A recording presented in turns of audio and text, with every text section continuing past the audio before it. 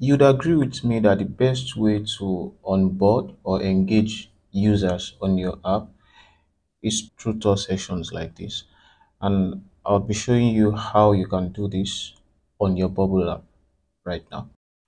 Okay guys, so what you want to do now is to install this plugin, walk through onboarding tour, this one here, okay, by any walk through onboarding tour. Okay, so after installing that, you want to go to your option set, okay, and set up your options.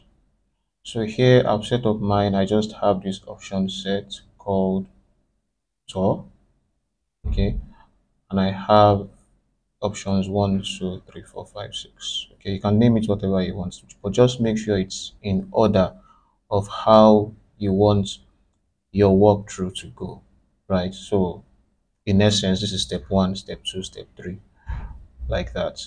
Okay, also make sure that your options have attributes body, which is type text, id type text, and title type text.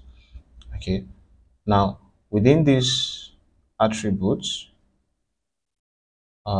you'd have, of course, the display, okay, and then the body.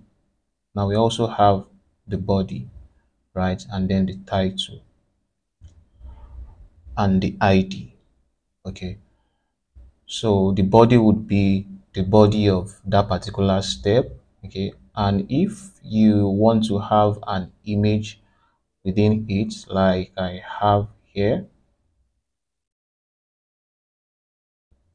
okay, like I have an image here, right? If you would like to have that, just get your image URL, all right, and just put it immediately after, okay, after the body. So for instance, the body here is let's begin, and followed by a space, then the URL of the image. Okay, so as simple as that. Then the title, then the ID. Okay, so basically it's the same with everything, right?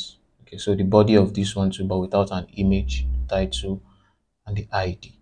Now make sure that this ID, right, is the same thing with the ID of the element you want to point to in your step. Okay, for instance, this is my first step. This is the ID, which is step 1. Okay, I also have this element here that I want to point to during the onboarding. This is step 3. This is step 4. I think I have step 2 here. So basically make sure the ID is the same thing with the ID of the elements you'd be pointing to during your walkthrough. All right, so after you've set up those, you want to go to your design tab and just pick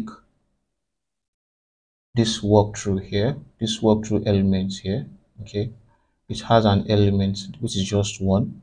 So this walkthrough element, right, you take it, yeah, and just put it on your page, just anywhere on your page, right? Okay, so I'll clear these ones and then pass them in so that you guys can see how I'm passing them in. Okay, so it has IDs, title, and body fields, which is compulsory, right? So to pass in the IDs, just refer to the option set, and my option set is this one, this store here, and make sure you just pass in all options. Okay, after that, refer to each item's ID, because I'm passing in ID now, each item's ID. Okay, so format as text. Okay, so contents to show by item will just be this text, and then you separate it by double comma. Guys, this is very important. So the delimiter must be double comma, then just close that. Okay, same thing with this. So titles will be get an option, so all option. So this will be each item title.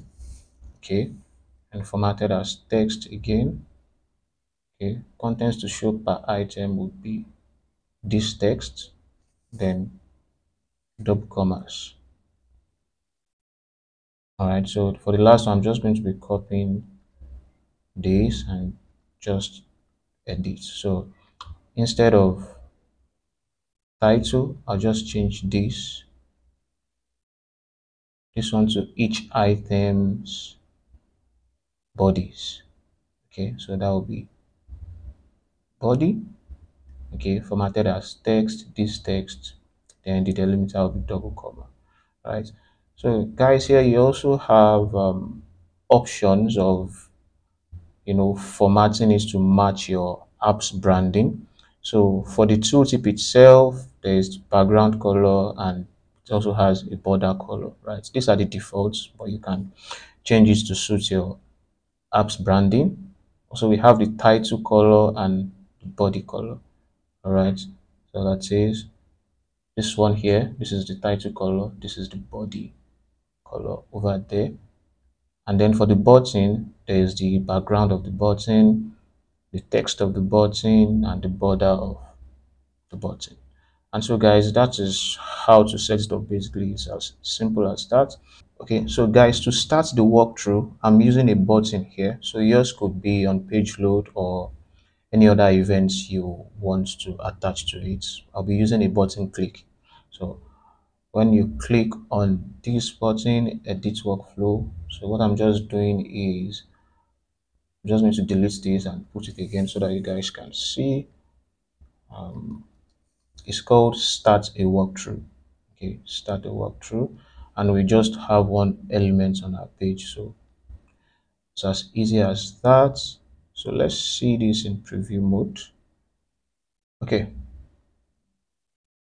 so guys, it's as simple as that. That is how to add a walkthrough to onboard or engage your users in your bubble app. Thanks guys.